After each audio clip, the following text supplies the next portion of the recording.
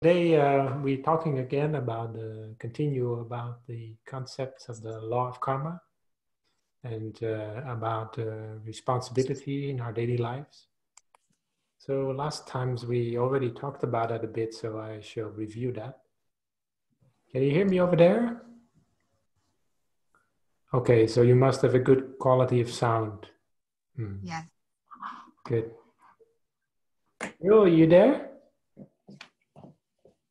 Hello, Gil. I'm way in the back. He blends with the books on P. That's why you can't see him.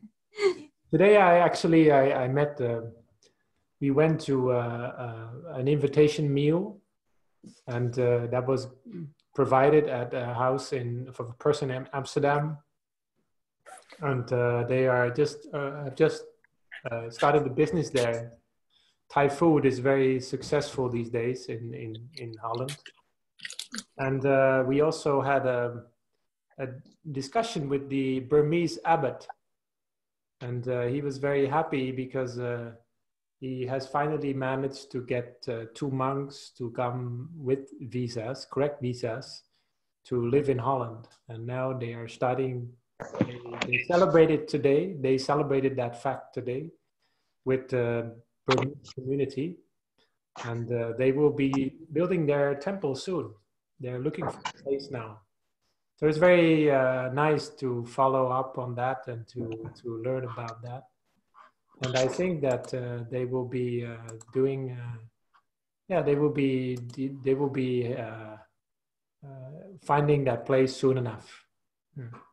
It's very interesting how many communities of well-practicing Buddhists that also emphasize meditation are there. There are in Holland, actually. There are many groups. Okay, let's now go back to the topic. Topic at hand today is right view. And as I mentioned before to you, right view is right in the sense that these are views that help us to become more awakened.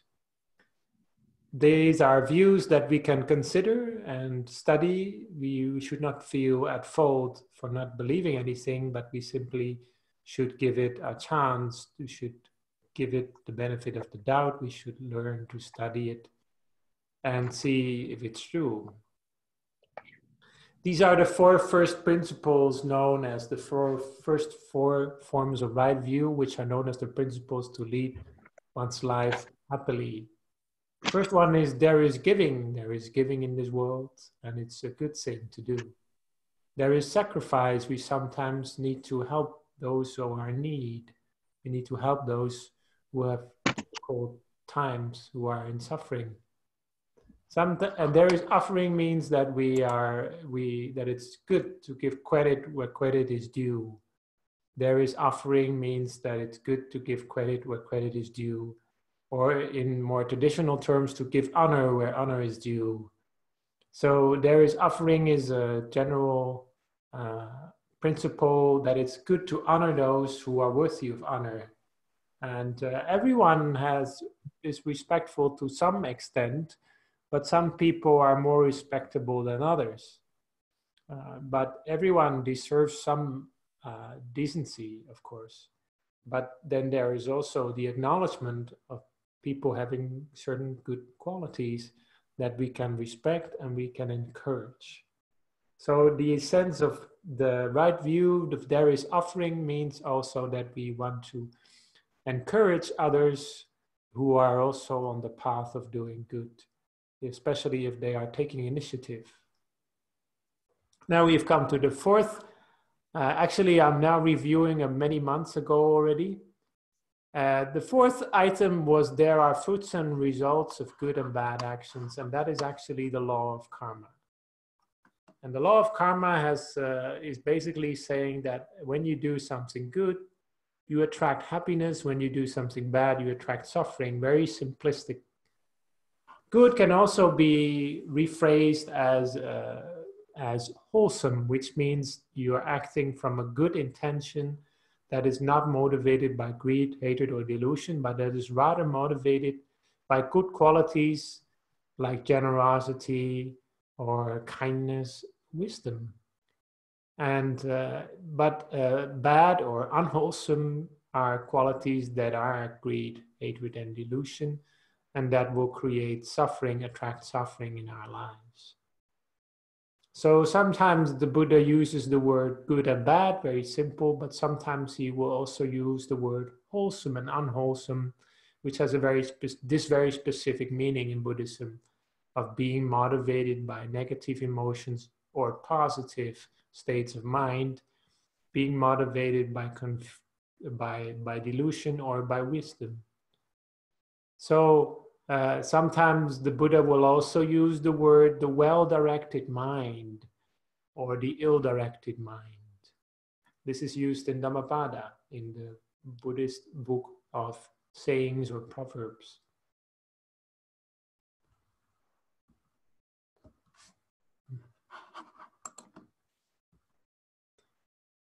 Okay, now we moved a lot through this. We talked about how sometimes some fear can be useful in life, but some fear is not. Fearing for the consequences of your actions when they are not responsible, that is a useful fear. But when you fear because you are afraid of something that is not really useful, that is not based on realism, then that is not useful. Courage to do good is also a very important aspect of right view. When you believe in what you do, that you do good, that it always must have good results, then you have faith in goodness. That's why faith is also very important and goes hand in hand with right view. A karma will always ripen for the doer, not for anyone else. When you do something, it will always ripen for you. You will attract the result of that karma. That is the first principle. The second principle is a karma that has been done will ripen as soon as it obtains an opportunity. So that means that karma is not always instant, despite the now kind of fashionable statement of instant karma, right? Or as they say in Holland, God immediately punishes you. Which, yeah, never mind. So karma that has been done will ripen as soon as it obtains an opportunity, means that the results of what we have done morally, how we have acted wholesome from a wholesome intention or an unwholesome intention, will maybe come back to us later. But not instantly. So when we are angry with somebody or we say something abusive to somebody, we might feel like, well, that was easy. We kind of got away with that, but then it still comes back to you later. And you find that a lot of people suddenly start to speak abusively to you. Please note that in Buddhism also, karma will always multiply in its results. So you will find that that if you've done something positive, for example, you've praised somebody and encouraged somebody to do good, that may come back to you many times. And the other way around, of course. If you are gossiping, then karma must always ripen sooner or later. It cannot be fled from. You cannot just cancel out the karma, ask for God or ask for the Buddha. Please help me cancel out this karma. But you can dilute the karma, the bad karma, by doing good karma, which makes it like it has more competition. Other karma will come in instead, will ripen instead of the bad karma. And this is similar, just a moment, B. This is similar to you are planting many good vegetables or fruits, and then the bad crops will suddenly, there will be no space for them left. So when you have a lot of goodness in your life, then the bad things you've once done in your life will have less opportunity to affect your life. But that still doesn't justify it. And we should also be reminded that if we are doing something that we will later regret, even if that karma doesn't ripen instantly because we have done other goodness, we will still regret it. And that regret will in itself be a problem in our lives. Or we should also be reminded that when we do something that we will later regret, then we might not have the encouragement to do the goodness to compensate for that. So it's better to not think of whatever we do wrong that you can always compensate or something like that. Like sometimes some people believe as long as we do something else that is good, then we can compensate or something like that, as sometimes has been done in some forms of Christianity, but not in every form, fortunately. Yes, B.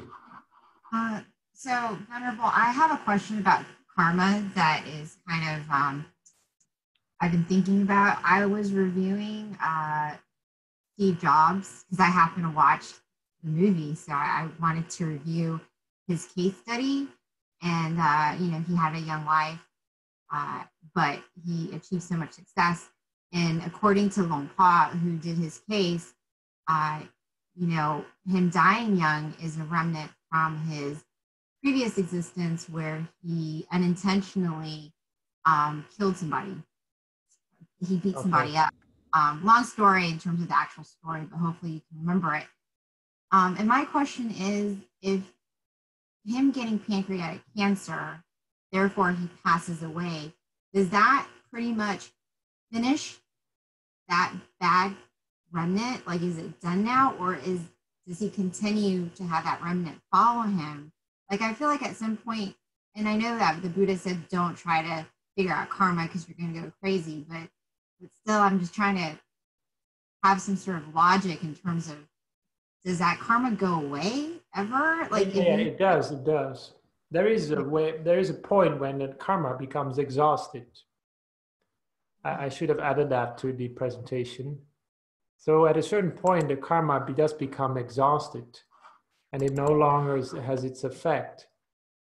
So, yeah, because let's say you killed somebody like in a previous life, accidentally, unintentionally, just because of things like that happen sometimes, and then something like that happens to you.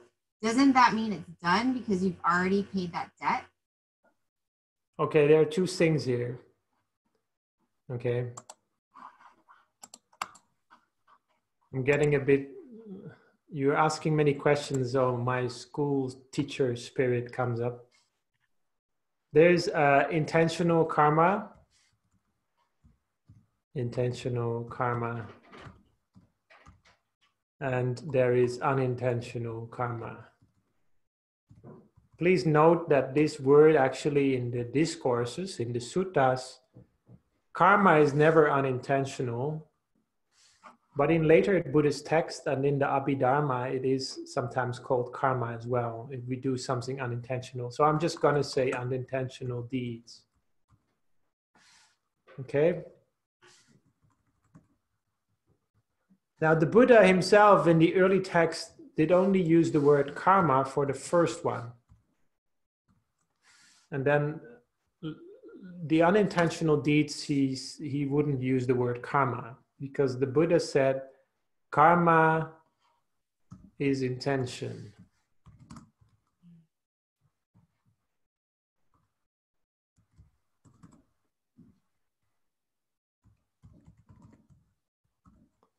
That is actually what the Buddha said.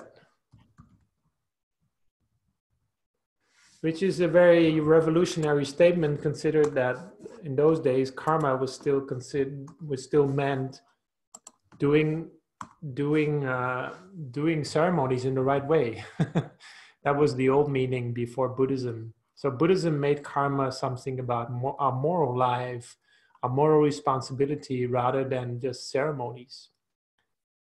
So karma is when we do something intentionally, and it will come back to us to a certain extent, and at a certain point it will become exhausted and it will just be gone, the karma. Okay? Of course, there will always be a point when it becomes exhausted, because karma is similar to an energy which at a certain point becomes exhausted. Our unintentional deeds also, they also become, the effect that they have will at a certain point become exhausted. But there's a difference. Intentional deeds tend to tend to ripen more quickly than unintentional deeds. Unintentional deeds, according to the Buddhist Abhidhamma, is will ripen afterwards, after all the other karma have ripened, or when all the other karma no longer have an opportunity to ripen. In other words, unintentional deeds tend to ripen not very often. So if, for example, you accidentally hit an animal when you're driving a car, okay, then that will unintentionally cause harm to the animal and the animal may be killed, but you did not intend to do so. Then that karma is unlikely to ripen, but it could ripen, but that's only ripening when there is no other strong karma. There's no regular good deeds that you do. There's no regular bad deeds that you do. So then the unintentional deeds tend to ripen. There are 4 kinds of karma. There's the karma which is known as the dying, what is the word in English? Karma near death, you could say in modern terms, near death karma. Okay, 4 types of karma according to the Visuddhimagga, or the later texts. The first one is near-death karma. The last thing that we do when we are close to death is what ripens the first. You can follow? Can you follow? Hello? Yeah, Okay. yes. So this is sometimes compared, our deputy abbot, Lompo Dattachivo, he will compare this with the first car that is waiting for the traffic light to switch to green. So as soon as the traffic light switches to green, this will be the first car driving. So it will also be the first car to arrive, right? But then after that car, many other cars follow. Near-death karma will be the first to affect your life, your next life. I'm talking about the next life right now, okay? But the thing that will immediately have an effect afterwards is what you do habitually.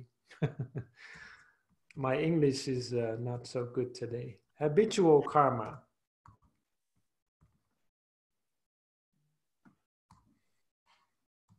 That is most important.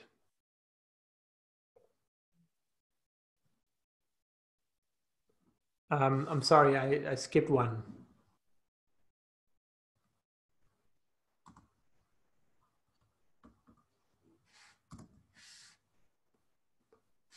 Heavy karma.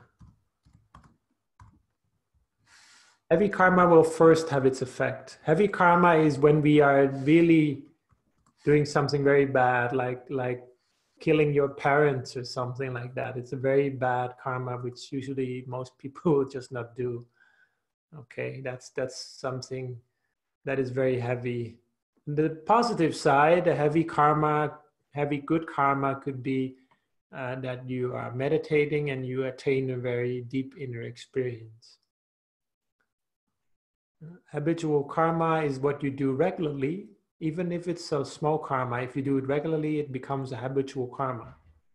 Then the last one is unintentional karma.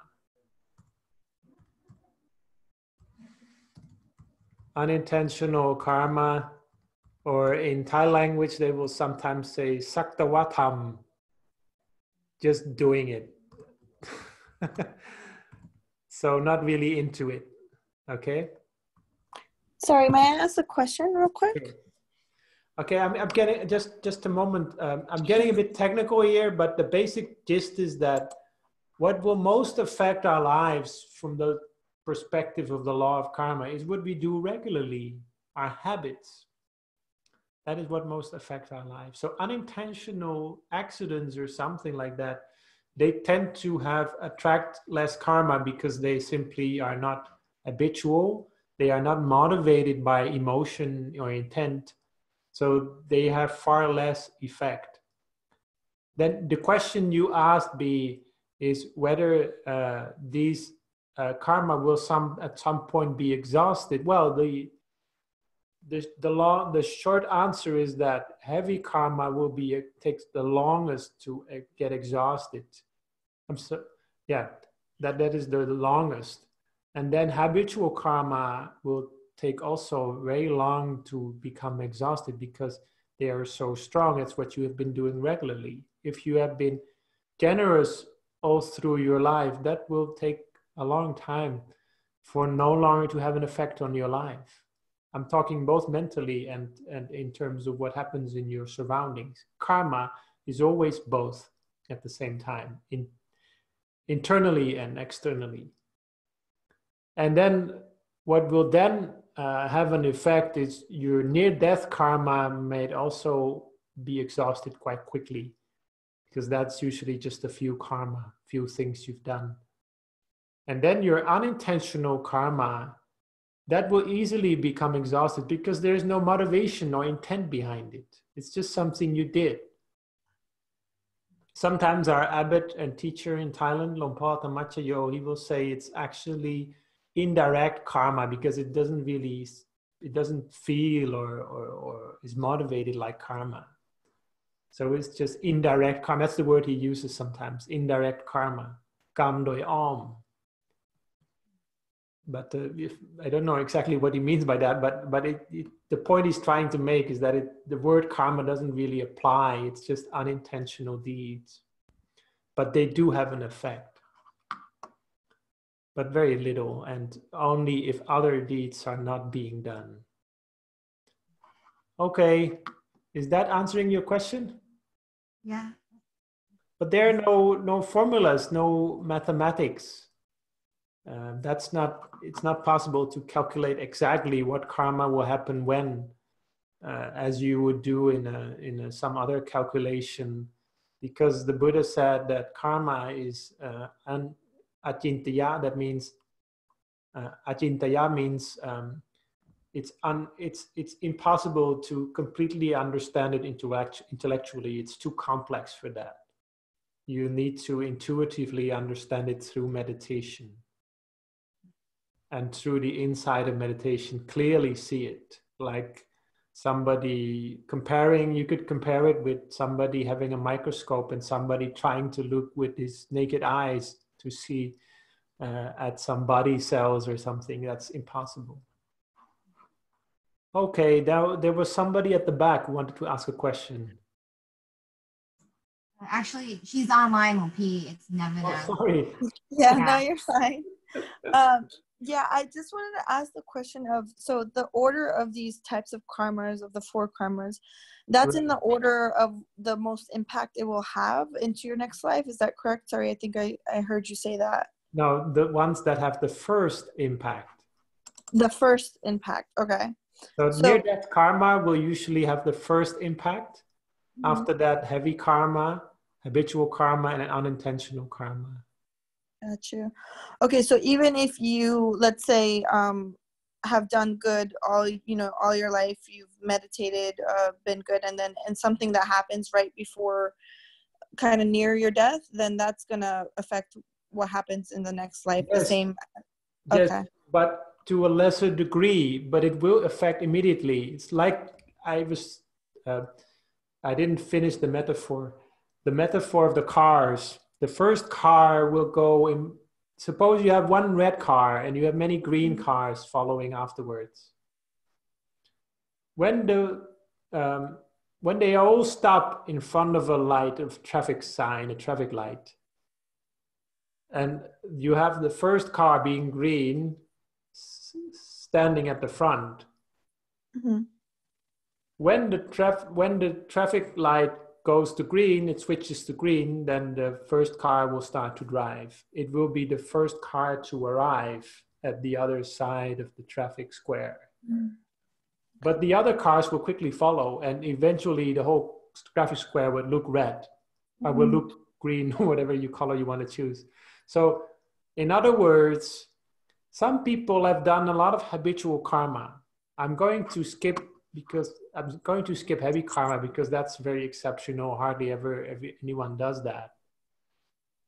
But habitual karma is what will be most effective in your life. But it's just that near-death karma will be the first to affect, but it will not affect you much.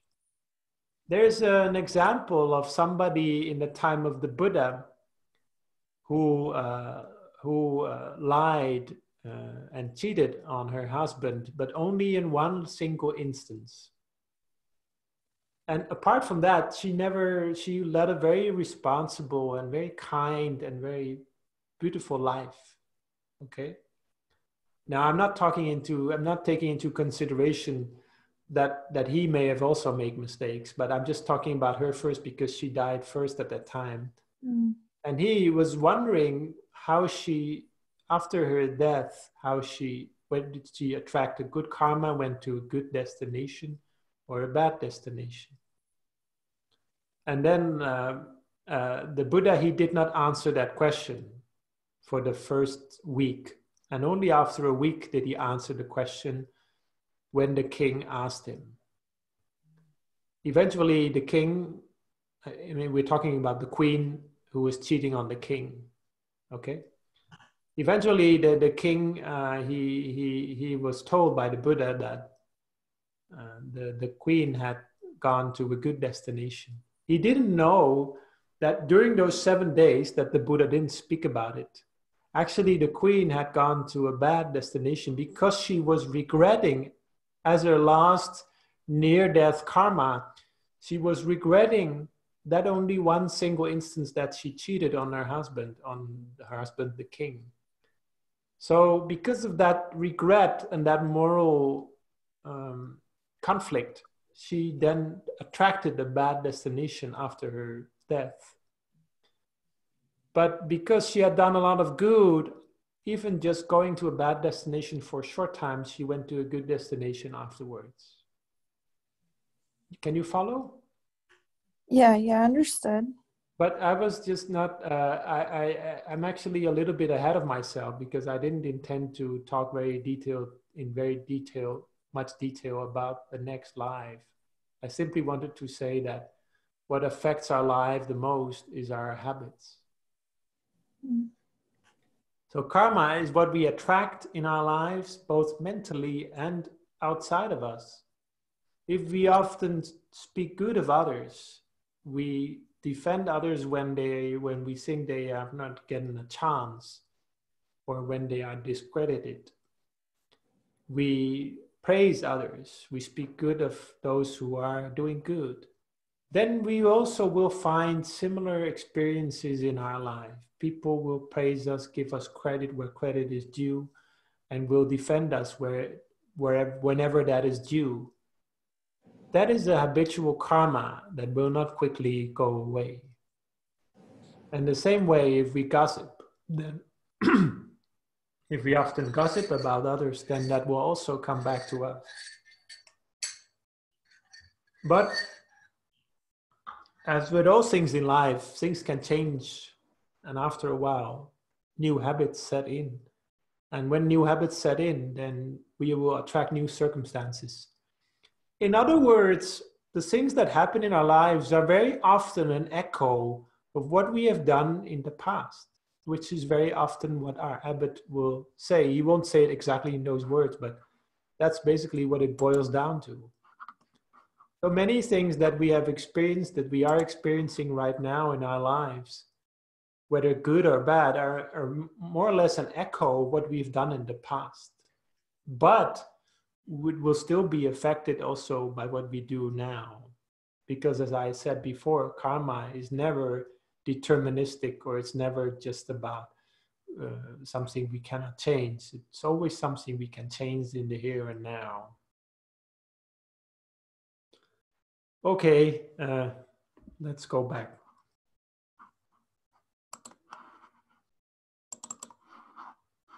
Oh, that's the wrong one.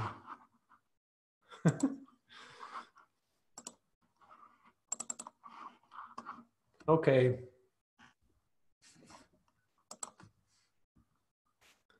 So as I mentioned, blame it on your past karma. Don't see karma as something deterministic.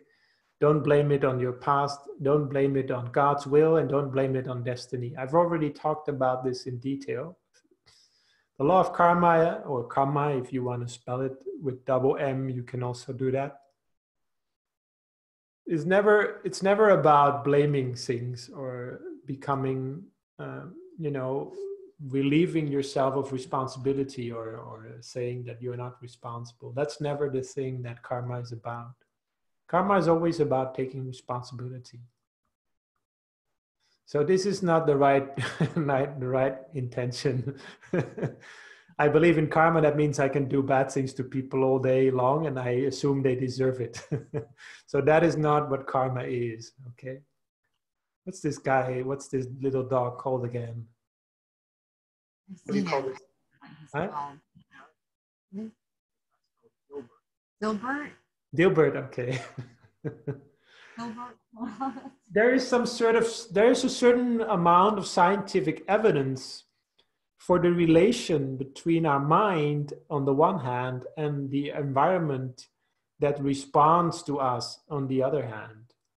As Simon and I and all the others have discussed previously, there was an experiment done in quantum science, quantum physics, that has shown that just the act of observing reality already affects reality. So reality is continually affected by our mind, according to Buddhism. And this is partly found, there is some certain amount of evidence in science that suggests that this is also to some extent true in what has been proven by science. So there's a Buddhist proverb that is actually the first proverb of the Dhammapada, or the book of Buddhist proverbs, that says that the mind precedes everything. When we do something with a well-directed mind, we will attract happiness, just like our shadow that never follows us, that always follows us, or that never leaves us. So the same way, we could say that whenever we do something good, it must follow us. Of course, at a certain point, the karma will become exhausted and it will leave us. But, that's just, that's getting into the details. But the general gist is that we can never flee from a karma, but the karma at a certain point will become exhausted. There's also another thing that we can compare it with. Karma in science, does it exist? There is a new branch in genetics, which has been existing for about 20 years or something, called epigenetics. And epigenetics actually says that genes are not just the whole story. It's not just the whole story, or you're like your genes are. I mean, whenever something wrong in your life, you say, I inherited that from my father. This is the genes from my father or my mother, and that's nothing I can do about that, or something like that. It's never that simple. Modern science, especially the branch of epigenetics, says that genes can be switched on and off by certain behaviors. When we smoke regularly, when we drink regularly, certain diets and stress even can switch on or switch off certain genes. This has been proven for quite a while now. So they have actually discovered that in the Second World War, notably in Holland, certain things happened more easily because genes were switched on, and causing certain conditions, certain illnesses to happen more easily. We know, for example, that the cold, the very cold winter, when there was a lot of hunger in Holland because we were occupied by Nazi Germany during the Second World War. Many people, many children that were born in those days were born with schizophrenia. And that's a bit complex how that is related. And epigenetics says that behavior can switch off and switch on certain genes. So this is very similar to the concept of karma in Buddhism, which says that we have certain baggage, certain luggage from the past, certain things we need to carry with us. But at a certain point, our actions in the present can change whether we still need to continue to carry that luggage with us or we can leave it behind. Can you follow what I mean? Yes. So what I mean is that certain bad things that we've done in our lives, sometimes we can change them in the present. Certain bad things that happen in our lives in terms of illnesses, bad health, or maybe people around us that hurt us or something like that. All those things can change.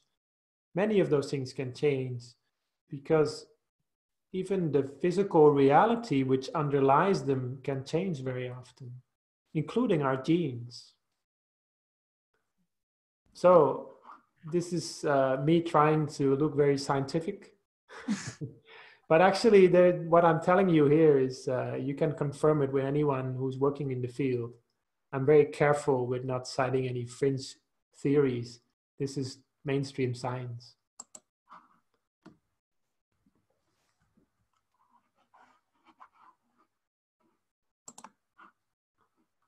Oh, I just lost you guys. Okay.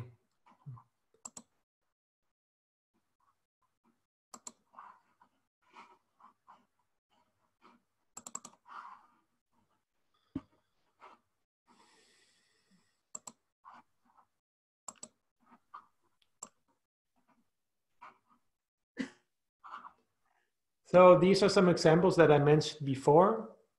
The working of the law of karma.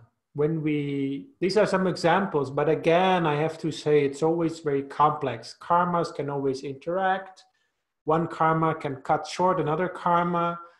Some karmas can support another karma. Some karmas can basically cancel another karma. It's pretty complex. But the basic rules are that certain karmas cause certain effects. There's a pattern in life. I mean, we can see birds flying in the sky, and even birds have certain patterns, right?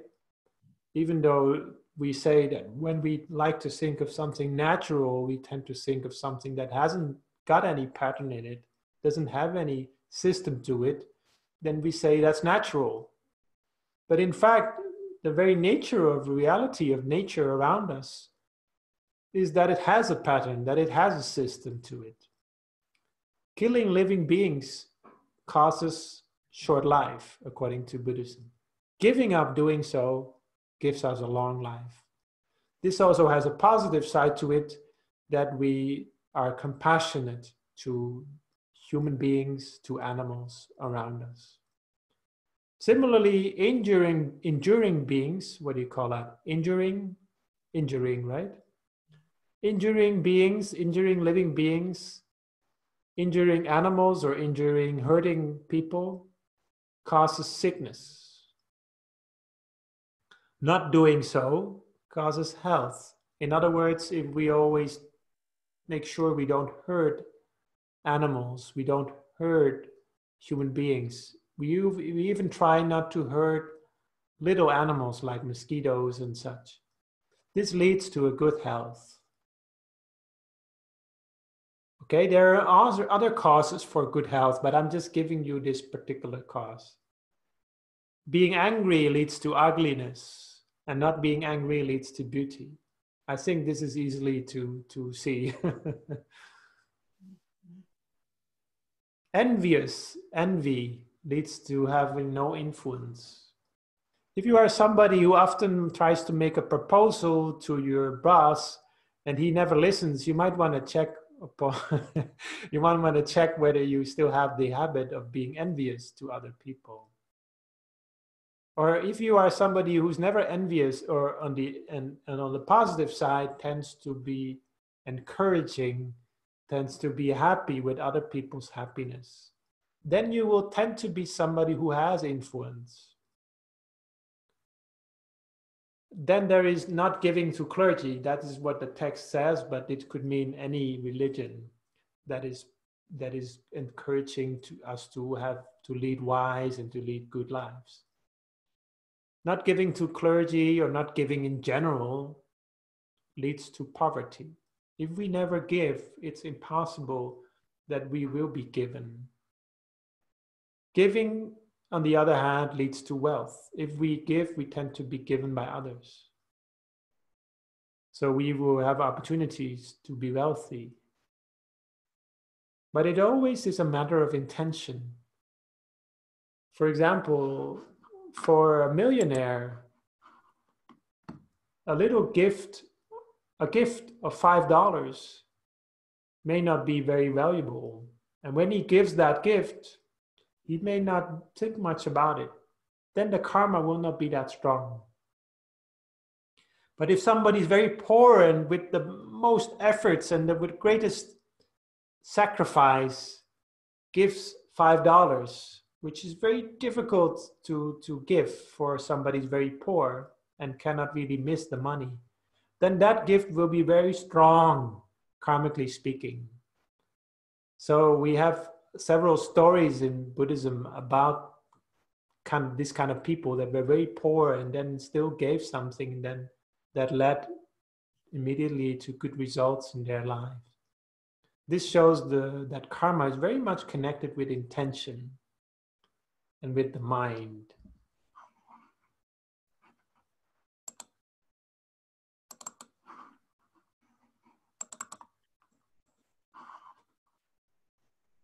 Being arrogant can lead us to be born in a class family or a low-class family or family of little opportunities. Being respectful, on the other hand, can cause us to be born in a high-class family. That doesn't mean that every person that's born in a low-class family is justifyingly so be born in that family. It may not be justified at all. In fact, the whole karma is not about something being justified. It is about whether something happens or not, whether there's a pattern in the way the world works or not. When we see somebody who's born in a poor family or born in a family with little opportunity and little privilege, then that is just a sad thing, and we should wish the best for somebody like that.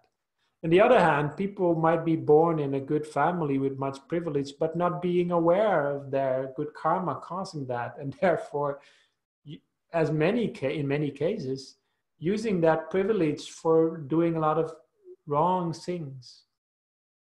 Some people are born with a lot of beauty, but do not use that beauty for a good purpose. Some people are born very handsome and don't use it for a good purpose.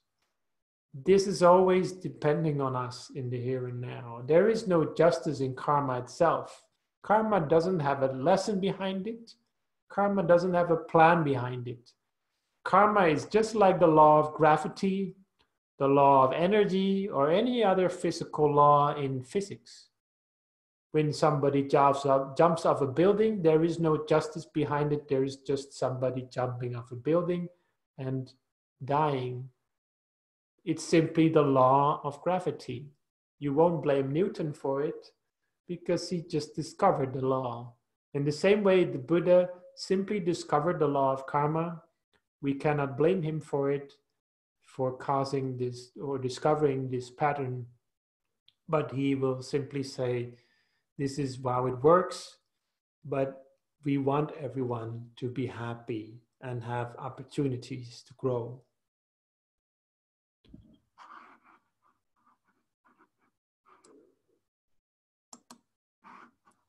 Even among some Asian people, including Thai people, this is sometimes misunderstood. It's sometimes seen that poor people deserve to be poor and they should not be taken care of. This is actually not what the law of karma says. Being arrogant can cause you to be born in a family with little opportunities. Being respectful, on the other hand, because you always look for the good in others, can cause you to be born in a family with much opportunity. Seeing clergy and asking wide questions and not seeing so also affect your wisdom.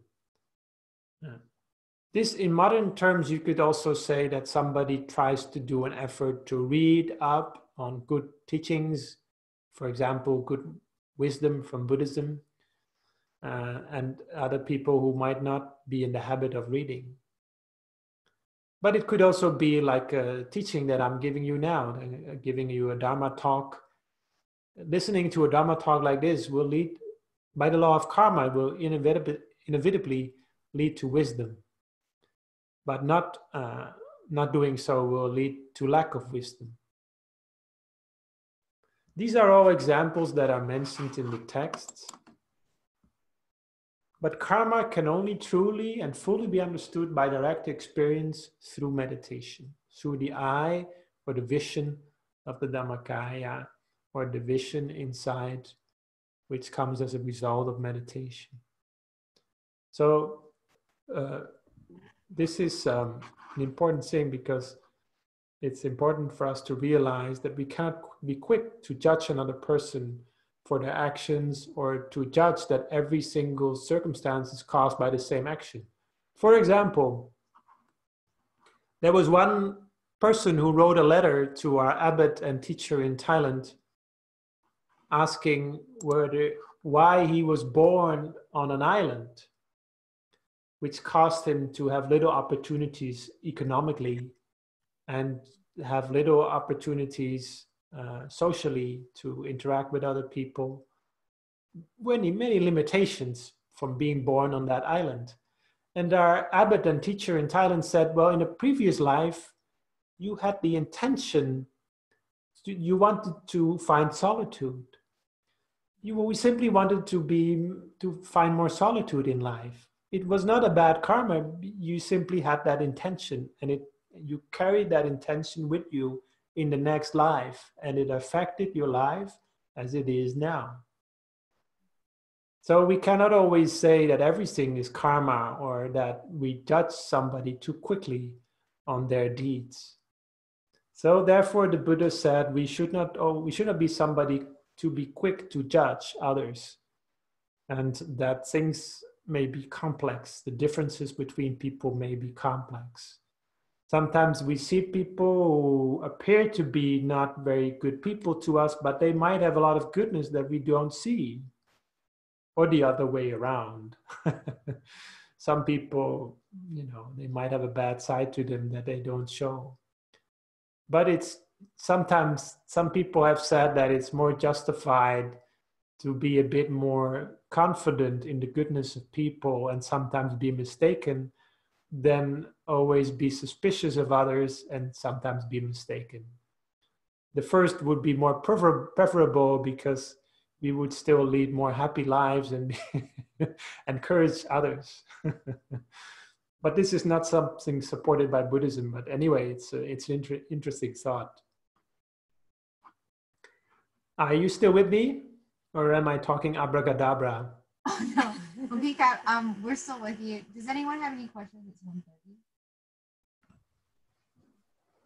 Because Lompi, I know he's had a long day too. He teaches another class for our class. Okay. No questions, Lompi. No more questions. Okay. So today we covered the full presentation of this PowerPoint. I think we ran out of sheets already for this PowerPoint. Let me just check. Oh, there's one reflection at the end. So this one I will give to you as a final souvenir. You can reflect on it, and it's part of the evening chanting, which is often chanted in many of our meditation centers or temples. And after that, the presentation will be finished. And we will go to the next presentation, which is about the origins of our life as it is now. In other words, previous lives. And is it true that some children can remember their previous lives, or is that just a hoax? I will be talking about that next time. But I'll leave a little bit of a cliffhanger so you can have something to think about. Can I ask a quick question? Sorry. Sure. It goes back to the little picture you showed of the little dog and saying, if I do bad unto others, it's them receiving their karma. So in the situation that, you're doing bad unto other, like somebody's doing bad unto others, and I mean, obviously they're going to get their karma for that, but what about the other person who's receiving it? Is that counted as bad luck, or is that bad karma for them as well? So you refer to this cartoon. Yeah, Yeah. so there is sometimes you could also distinguish between the effects of karma and karma. Okay. Mm-hmm. So when you do something that is hurtful to the other person, what really is happening is that the other person is attracting the bad karma. Mm-hmm. You may have the intention to hurt another person already, but the person that you start to vent your feelings to, that might be affected by whatever person has the bad karma at that time. In the same way, you could also say that suppose you have a thief that intends to you have a burglar that intends to choose a house to mm-hmm. commit theft on a certain night. Then he might, in his choice, without being aware of it, he might be affected by the karma of each owner of the house. Mm. So when somebody has never stolen in his life, then when the thief or the burglar goes to look at his house, somehow there will be something that demotivates him. He will not be motivated to steal something from that house because somehow it is not attractive to him. Mm. But on the other hand, another house may be very attractive to him simply because the person in that house has a karma. Okay, so in this way you could say that the thief is affected by the bad karma of the person in the house, but he will also be doing his new bad karma. Mm. So there is an old bad karma of the person in the house, which has its effect, which is ripening, causing the thief, the burglar, to break into the house and steal things. Once he has stolen those things, the bad karma from the owner of the house may be exhausted. But the thief will still have a new bad karma, which causes him to be stolen from in the future. And this is how it continues on and on and on. And this is why the Buddha always wanted people to be peaceful, live peaceful with each other. So this continuous cycle of hurting each other would stop. Is that giving you an answer? Yes. Thank you so much. Because I cannot see you, so I don't know if you're like showing your face like, yeah, I get it, or showing your face like, I don't know what you're talking about. That makes sense. My confusion was just if the person at the receiving end was just unlucky or if they were receiving, karma as well. But no, that explanation definitely makes a lot of sense. Yeah, thanks for the question. It's a good question. This question was asked before in another opportunity, another occasion and was answered by another teacher, and therefore I gave this example and I borrowed it from him. Thank you. You're welcome. So we ran through our time. We ran out of time. So I'd like to thank you for your attention. Going to take a bit of a break now. I've been teaching Alabama, or what? Sorry, not Alabama. Chicago, just before this, and been talking to this very enthusiastic Burmese abbot. So that gave me a lot of ideas, but now I think I'm going to take a break.